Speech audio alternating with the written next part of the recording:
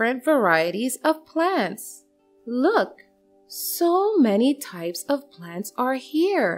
Some are very small plants and some are big. This is grass. We all walk and play on grass in the garden.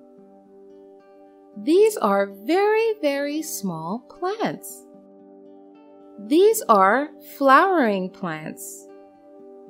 These are not very big plants, but bigger than very small plants like grass. These are trees. These are just so big. So kids, there are so many different types of plants. So kids, there are so many different types of plants with different sizes. Let's study about each type of plant one by one. Trees. Big and tall plants with strong brown stems are called trees.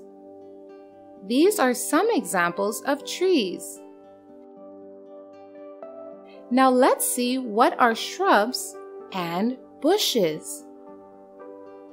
Plants that have brown and thick stems, like trees, but are smaller than trees are called shrubs. They have many branches. Let's see some shrubs. These are some examples of shrubs. Look, their stems are also brown and thick, but not as thick as a tree. Now see, what are herbs? Herbs are very small plants with soft stems. Their stems are not hard and mostly are green in color. Let's see some herbs. These are some examples of herbs. Their stems are weak and green and also very soft. Now let's see some climbers.